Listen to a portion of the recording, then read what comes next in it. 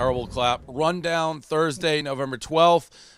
Kat Timpf is back because this is probably the biggest week of your life. There's a lot of things that every time it breaks, like, oh, that's a Kat story. So Sunday, Greg Gutfield, 10 p.m., Fox News.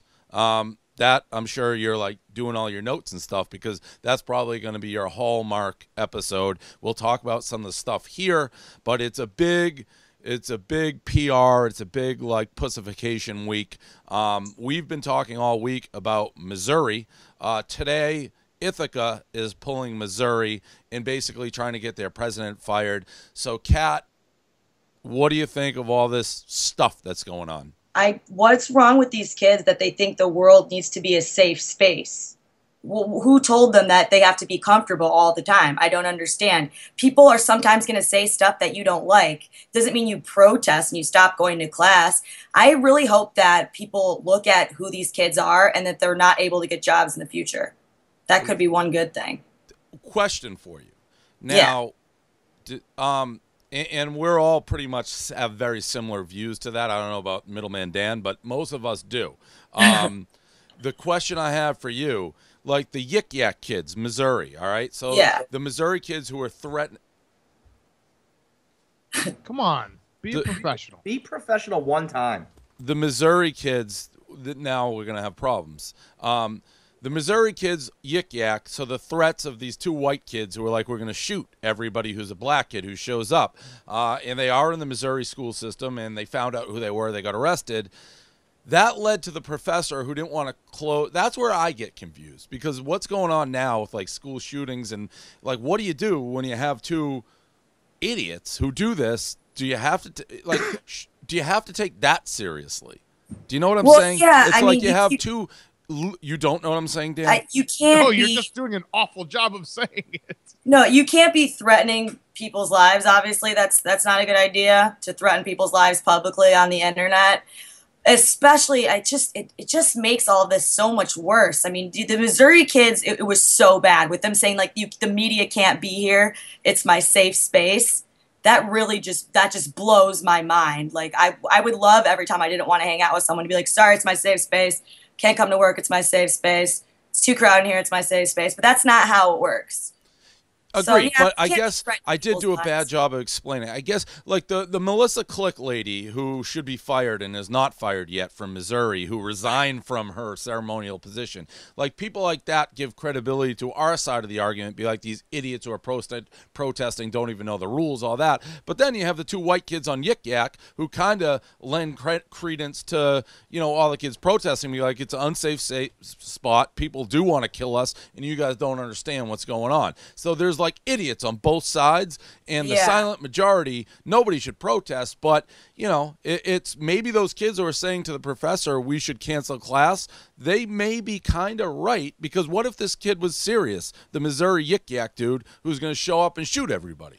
Right. I mean, you can't do that in that specific instance. There's a point, but I don't think that that's the majority. I think the majority is, though, there's like university-wide campaigns saying that all these different words are offensive. It's not a safe space. So that is the attitude on these campuses, that if you're whining, you're automatically right.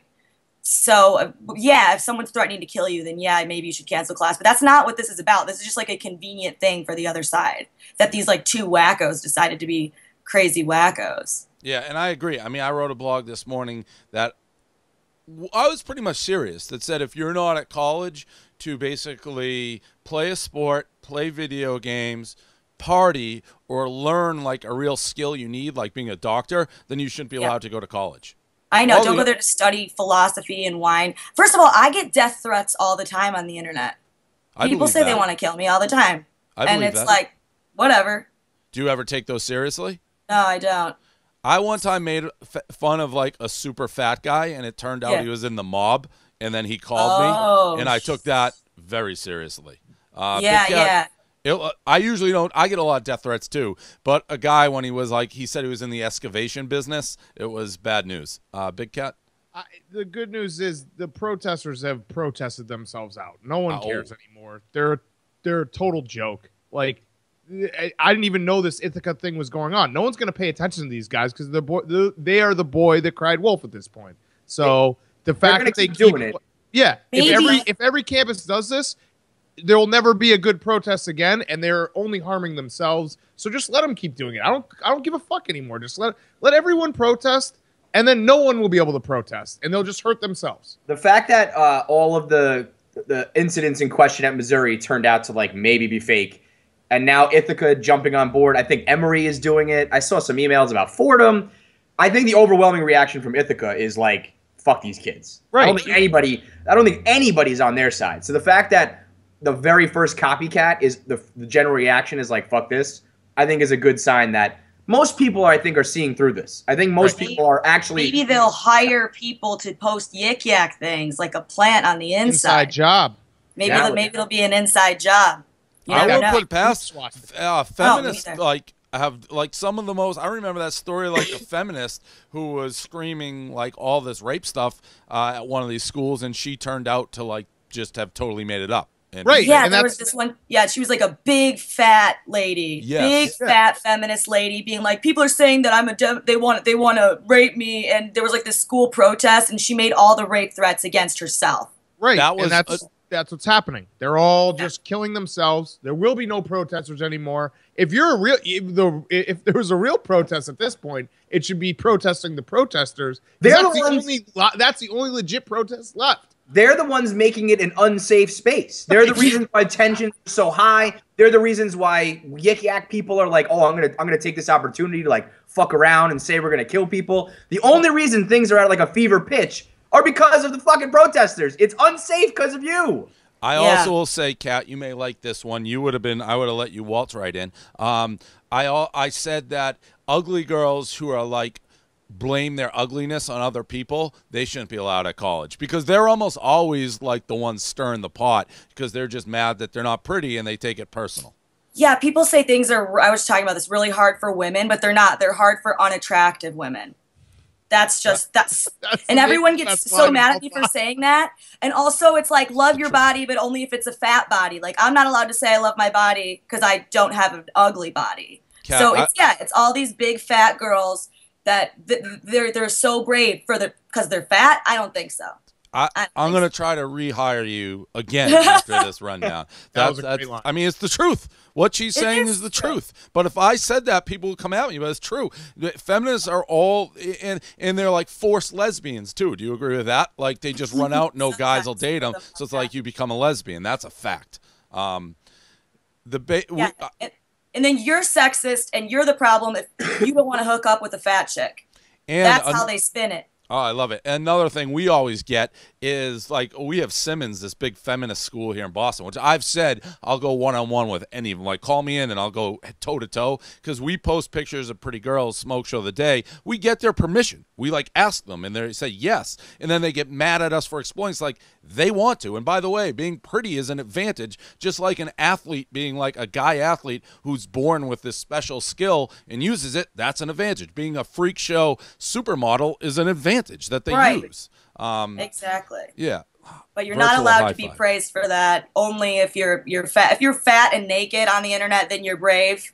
But if you're not fat, it's not okay. It's stupid. I don't care. You can be as fat as you want, but I'm not going to call you brave for being fat. Who was the Leah Dunham when she posted like the ugly picture of herself, and then she's like, I got bullied off the internet. You're gross. Nobody asked you to do that. That was the internet doing its job. Yeah. Like, we need that. Self-policing. Yeah, it's not like she didn't know that was going to happen. Yeah. You know, she's like, tries to get people to say mean things about her, and then she's like, see how mean they are? Shut up. Like, eat less or look like that and don't care, but like, whatever. Totally. This has been a great rundown already. We should just end it on a high note. Would you kill, and this has been going around, I didn't watch the debate of this past one. I was out working, but a lot of people said it was boring. It was not a good debate because Trump was not like calling people names and whatnot. So if you have anything that we should know about the debate, I'm all for it. The question I keep hearing going around with these politicians. So here's what happened with Stella real quick, why I have her. Renee, my wife, is on vacation and did not cancel the cleaning people, and she'll go nuts. It's just so rude. Like, I'm trying to run a fucking business here, and I have the dog barking. She can't stay home. She never comes in. It's just a tiny bit of thought would have gone a long way today. Would you kill baby Hitler, Kat? Absolutely. Me too. Absolutely. Of course I would kill baby Hitler. Wouldn't you kill baby Hitler? Of course, no brainer. I don't know how anybody wouldn't kill. Well, here's the question though. We were just talking about this a minute ago. It's how you have to kill baby Hitler. Like, would you bash baby Hitler with a baseball bat? Sure. Yeah. You say that, but when you're face to face with like an infant and you have to pummel its head with a baseball bat, I question it's whether Hitler. or not. Yeah, but it's Hitler. How could you if you had the chance to kill baby Hitler and you didn't because you're too big of a wimp just to like bash his head in, then the Holocaust is kind of your fault. Yeah, it is. It's not really I'd borderline kill baby KFC. See, here's the thing. I'm not going to have me bashing a baby's skull in on my conscience for the rest of my life. Hitler. It's Hitler. For Jews like Portnoy. I'm not doing that. I'm not sticking my neck out. You're going to have allowing the Holocaust to happen on your conscience? The problem is it's not even killing a baby. Like, it's simple butterfly effect. Do you guys not realize that the Holocaust probably still would happen, and if it didn't, Stalin would run the world? Like, there's I know like I don't want to get too baby here, Stalin too. But you think like Hitler, that shit still would have happened. Germany's a fucked up place. Like, they were ready to do that shit. It wasn't like it was nice and beautiful and peaceful, and then Hitler brainwashed. Like, those people wanted to fucking kill a lot of Jews, Hitler or no Hitler. So you're one of those guys, if you like step on a flower, if you go back in time, step everything. Yeah, you pick up spiders and let them outside I have a brain, instead Dave. of squashing them. Yeah. No, have you ever seen more this? How many times on this show have we said, don't get involved in anybody else's drama. Right. Stay away. I'm not a hero. I'm not going to get involved in that bullshit. Well, no, it's Hitler though. That's totally different. That's totally different. That doesn't fly. If you know this is Hitler, you kill him. What if a smarter Hitler then comes along and he has the fucking atom bomb and he just blows up like all of America? Well, I mean, you're not thinking this through, Dave. This is a classic like Twilight Zone episode. Oh, we killed Hitler. We saved everything. Nope, it's 10 times worse. You two are kind of like morphing this into like a different. The answer of could you kill an infant with a shovel is one thing, yes. Yeah. But you're saying like, well, if you kill baby Hitler, you're going to create a super Hitler, and then I'd be dead, and all these wonderful people wouldn't even be listening to the rundown right now. But that's kind of a reach. No, it's not. That's not the spirit of the question. Brain. That's like the excuse you would use because you didn't want to actually have to do it. Yeah, Dave, your brain's never thought more than like an hour in advance. So this is the difference in brains here. That's maybe the most preposterous statement I've ever heard. Okay, all right. What I'm looking for. This next story, by the way, there's a great story that I'm blogging right now, which should be on the rundown. Maybe I'll try to explain it and get your guys' take on it. But we have a hot tub death. Sad story, but we don't know them personally, so it's kind of funny.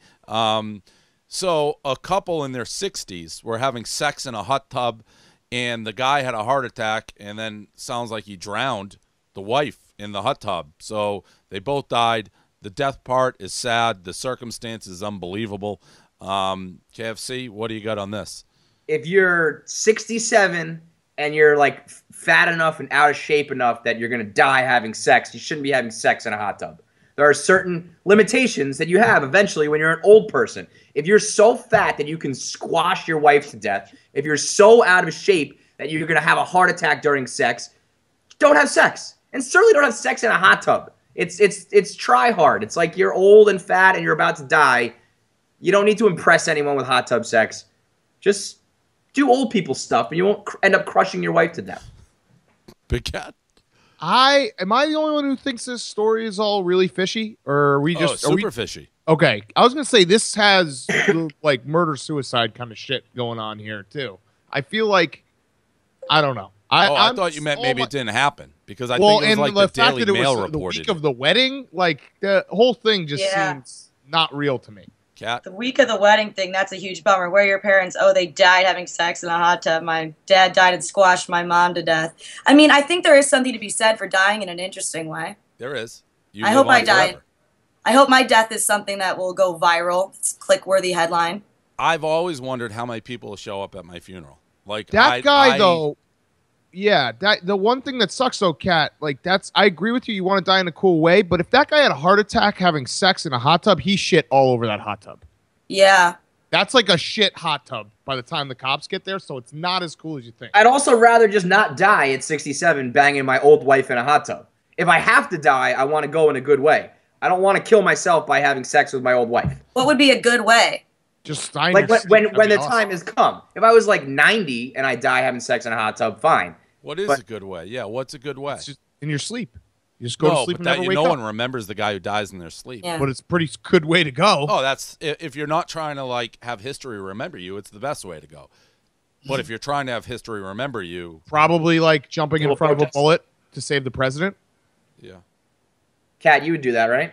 Oh yeah. For Obama. Oh yeah. Definitely.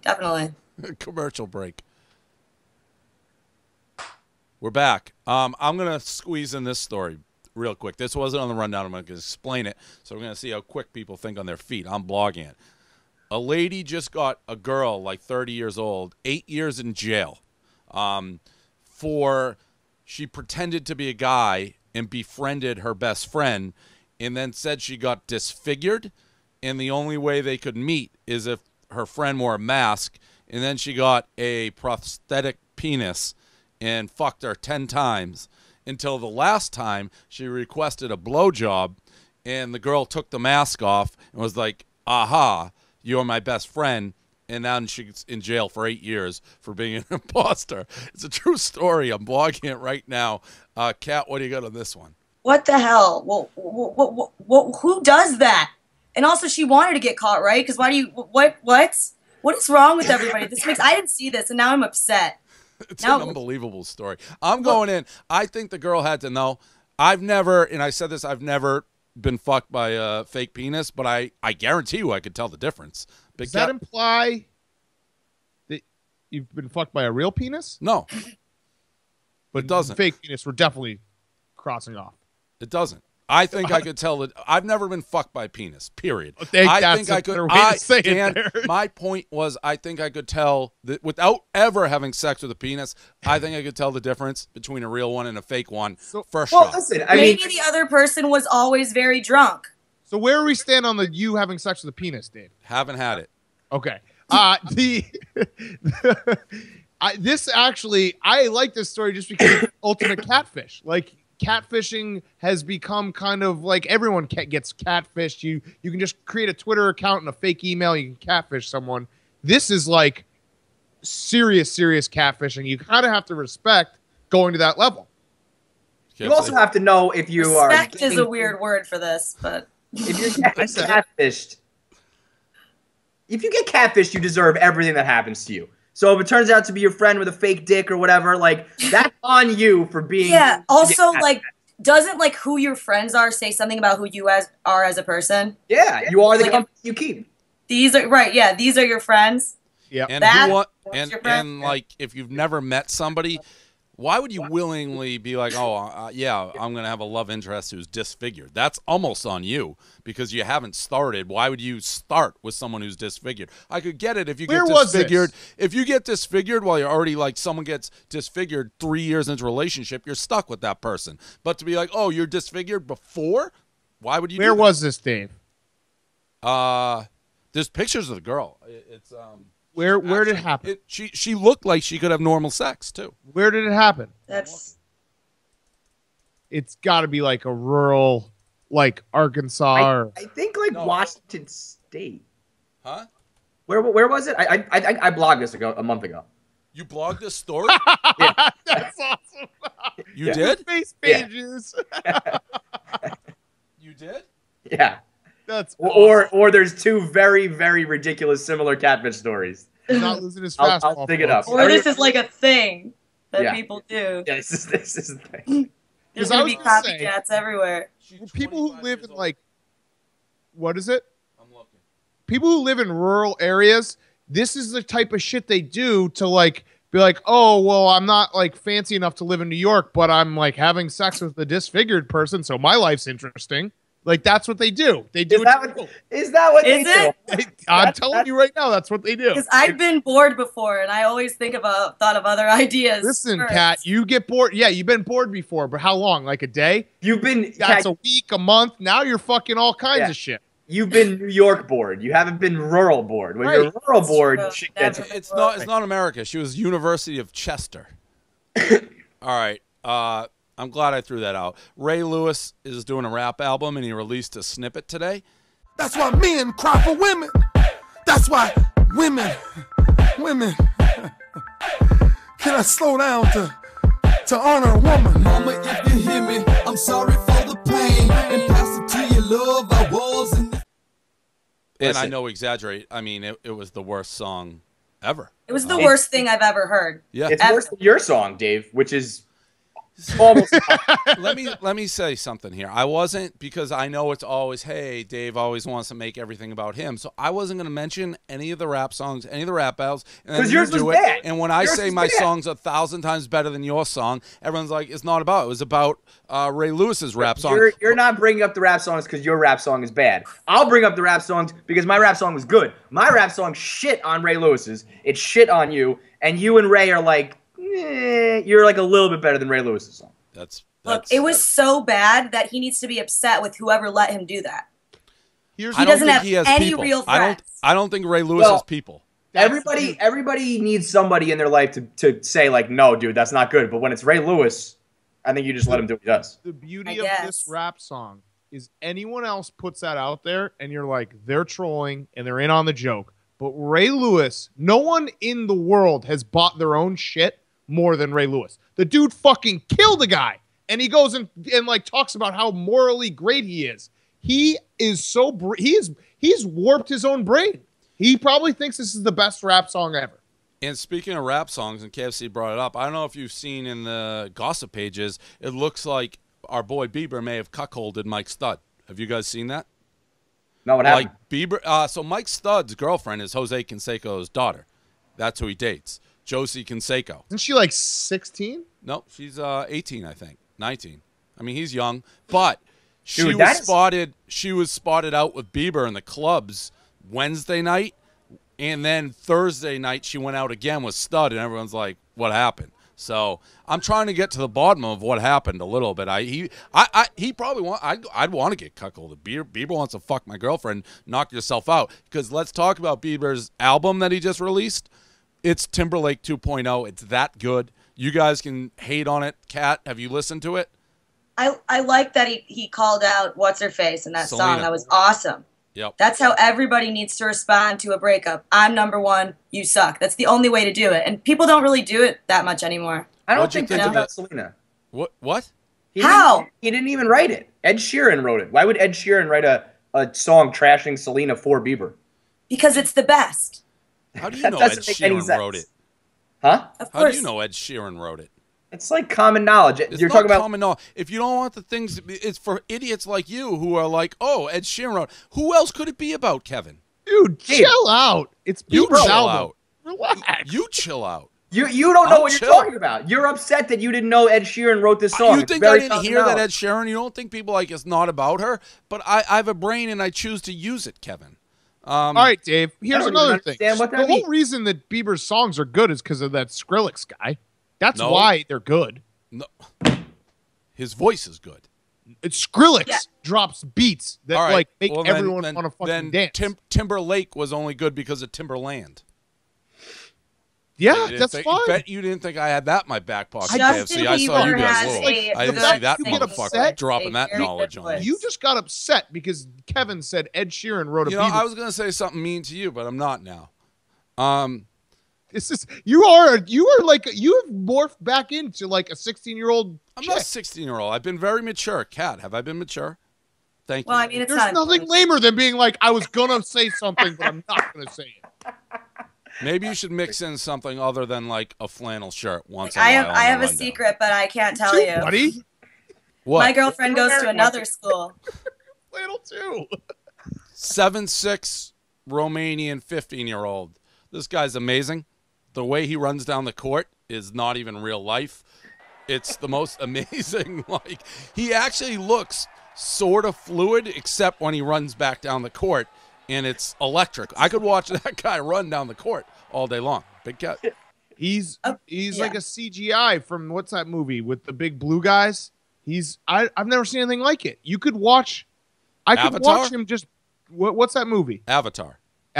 Oh, yes, okay. Like, just I don't understand. It doesn't compute in my brain how he's moving, and he looks like he's fake. He does look like he's fake in that clip we watched.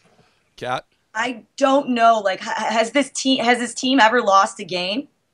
Oh, I think you can put a body on him and he'll break. He didn't look dominant. Try to hurt him a lot. KFC?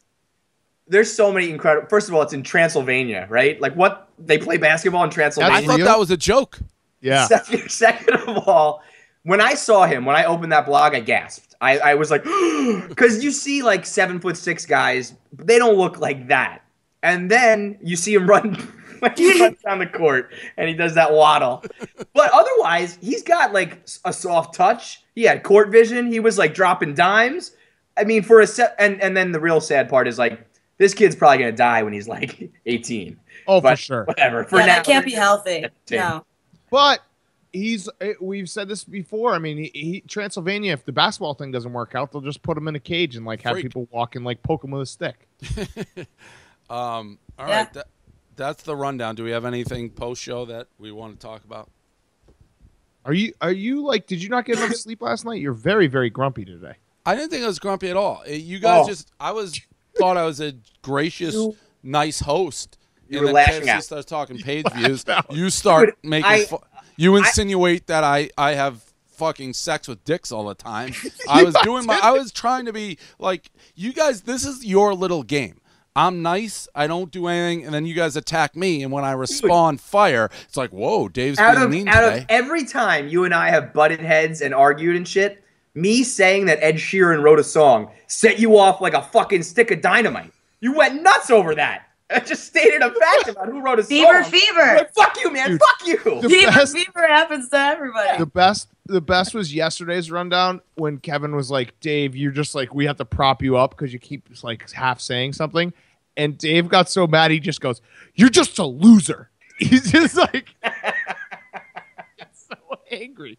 That's that I next don't know, level Dave. break. You're like getting angry these days. I'm not getting angry. Chill out. I'm on edge because my dog's barking right now. I'm trying to do work, but I'm not angry. That little like soliloquy about your life, like my wife's on vacation, she didn't cancel the maids, so I have to bring my dog to work with me. Like, oh my God, HU's life is so hard. Check your privilege. Seriously. Fucking protest you. Dave, where are we? The people want to know, where are we with the challenge? This is going to make you jealous, KFC, because when I do something, I get them. See what that is? I am absolutely jealous of that. I will not lie. Freaky Friday gloves. I bought them. When I go outside, this is going to turn into unicorns in the cold. No big deal, but kind of a big deal. Those are sick. Where are we with the challenge, though? I got to do it. We got to ask Kat what she would do with the challenge. Yeah, Kat, what would you do? That's a good question. So the challenge is the 6, 8, 12, 18, 24 challenge, okay? There's 4 activities: running miles, drinking beers, eating donuts, and masturbating. So you have to do those 4 things in those 4 numbers over the course of 24 hours. What activity are you going to do for each number? Okay, what are they again? It's 6, 12, 18, 24. And the activities are eating donuts, drinking beers, running miles, and masturbating. Okay, well, definitely running miles and then drinking beers, because if you want to get a buzz at all, then you can't have like a donut stomach. Okay. Full of donuts. So far, you and I agreed to exactly. So you're going to run. And then the last 2, I really could go either way. It's different for women, though. I feel like chicks can masturbate 10,000 times in a day. I feel like that's a lie. Kat? No, it's not. There's really nothing physically stopping them the way it is for us. Exactly. Right.